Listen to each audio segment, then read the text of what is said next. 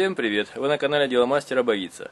Сегодня мы рассмотрим вопрос, как сделать самогон из груш без сахара. Это самый ароматный самогон, и в народе еще называется грушовка. В первую очередь необходимо собрать груши, которые попадали, но еще не погнили. Затем уложить их в ящики и подождать, пока они окончательно созреют. Я буду делать самогон из груш сорта лесная красавица. Он наиболее сладкий, мягкий и хорошо подходит для грушовки. Вот они полежали. Стали мягкие, прогибаются пальцем, и при этом выделяется сок. Я отберу самые красивые, не гнилые, а гниль мы обрежем. Грушовый самогон можно приготовить по двум рецептам. Один с дрожжами, второй без дрожжей. Для меня самый хороший рецепт – это без сахара и дрожжей. Самогон получается максимально ароматным и натуральным. По этому рецепту груши мыть не нужно. Необходимо их хорошо перебрать, отобрать гнилые, обрезать внутренность, а все остальное пустить для производства самогона. Обрезаем наружную часть, а внутреннюю выбрасываем, или можно сварить из нее компот.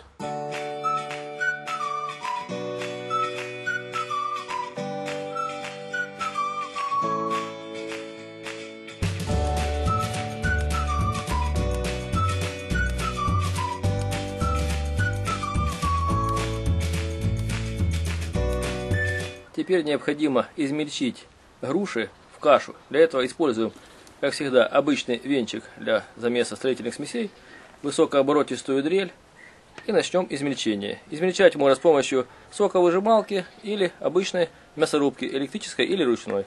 Пересыпаем нарезку груши в высокую емкость, для того, чтобы не было разлета частичек, и будем измельчать.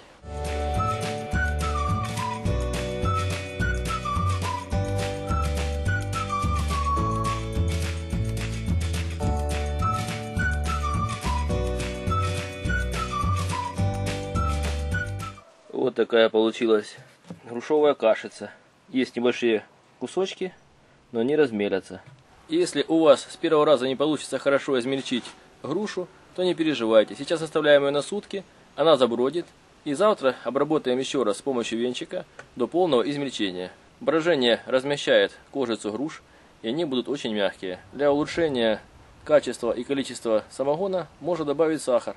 Но тогда вкус будет хуже и запах не такой выделенный. Для того, чтобы брага не перекисла, необходимо накрыть ее сеточкой и закрыть гидрозатвором. Но я буду использовать обычную крышку, которая не плотная и будет выпускать лишний углекислый газ.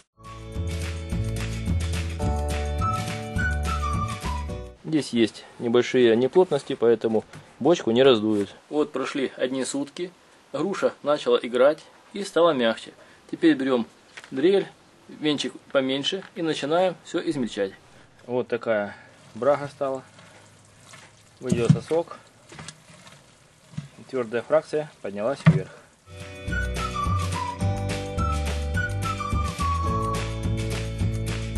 Груши окончательно измельчились, и можно заливать сюда воду. Воду заливаем крановую, отстоянную, теплую. Из расчета 1 литр воды на 1 килограмм груш.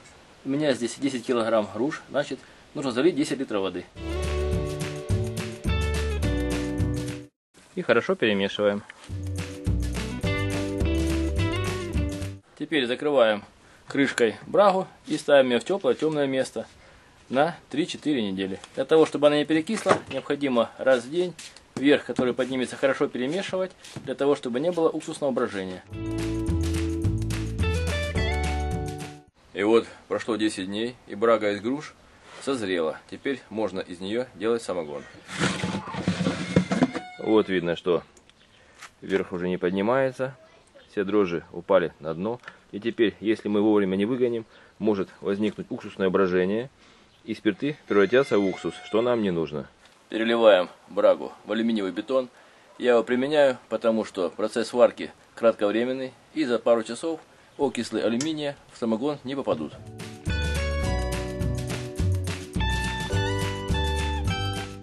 Брагу я не фильтрую, потому что она достаточно жидкая и не будет приставать на малом огне к бетону.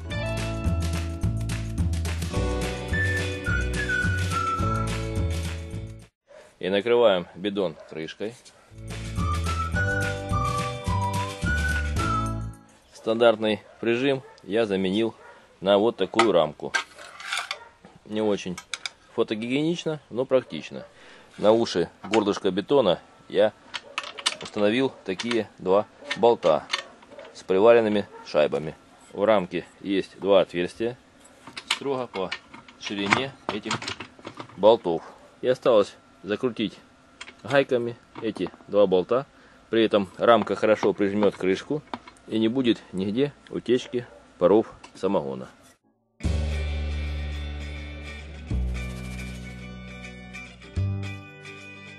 Для проверки герметичности прилегания крышки необходимо подуть в патрубок выходной. И если не будет нигде подтравливания воздуха, все герметично.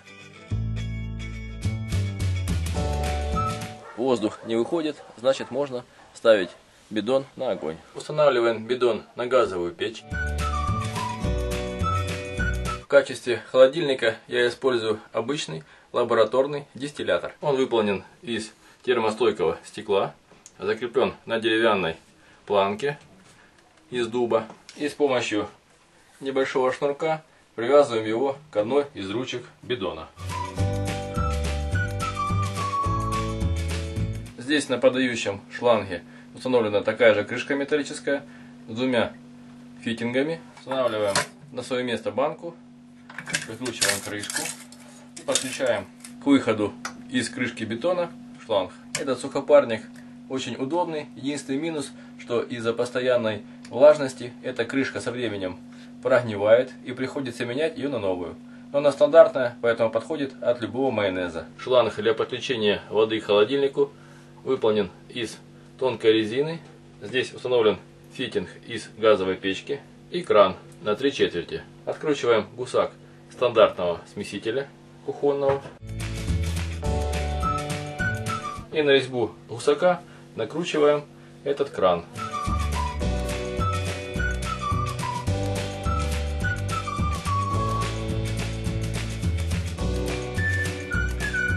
Теперь открываем холодную воду и проверим, нет ли протечек. Лабораторный холодильник наполнился холодной водой. И в раковину пошли излишки. Делаем отверстие в обычной капроновой крышке. Вставляем сюда шланг выхода самогона. И одеваем на этот бутыль. Теперь шланг никуда не выпрыгнет. И пары самогона не будут испаряться так интенсивно. Осталось зажечь газ, включить его на полную мощность и подождать, пока начнет кипеть брага. Я поджигаю две передние конфорки. Закипание бидона браги происходит в течение 1 часа. Поэтому я пока охлаждение в холодильник не включаю, а через час начнем работу. Вот брага начала кипеть и пошли первые капли самогона. Необходимо отобрать 10% от общего количества самогона.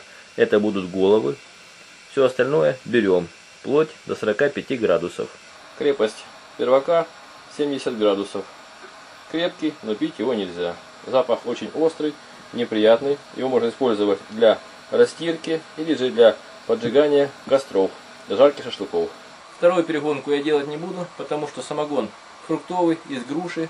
И вторая перегонка испортит запах, он не будет такой выраженный. Крепость самогона 60 градусов, что является нормой. Я самогон фильтровать не буду, а разбавлю его до 45 градусов. Сейчас у него крепость 60 градусов. Следовательно, на 2,5 литра самогона необходимо добавить 700 грамм воды. Воду я использую обычную очищенную бутилированную из магазина. Она не даст мути и прозрачность не изменится. Разбавляем самогон в нержавеющей посуде. Это ведро. Пластик применять не рекомендуется. Сначала наливаем определенное количество воды в ведро, а после этого самогон.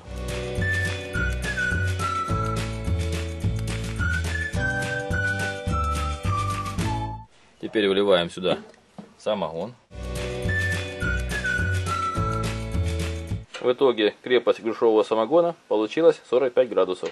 В конечном итоге из груш получился довольно симпатичный, прозрачный и ароматный самогон. Второй раз я его перегонять не буду, потому что хочу, чтобы запах был наиболее выраженный. Если вы больше предпочитаете чистый самогон, без посторонних запахов, то еще можете один раз его перегнать. партию слабого мутного самогона, который мы отбирали в конце, это хвосты, я заливаю во вторую партию браги. И мы получим концентрат в виде нормального самогона. Вы были на канале Дело мастера боится. Смотрели видео о том, как сделать фруктовый самогон из груш. Пишите свои замечания и комментарии, ставьте лайки, подписывайтесь на наш канал. Будьте с нами. Всем пока.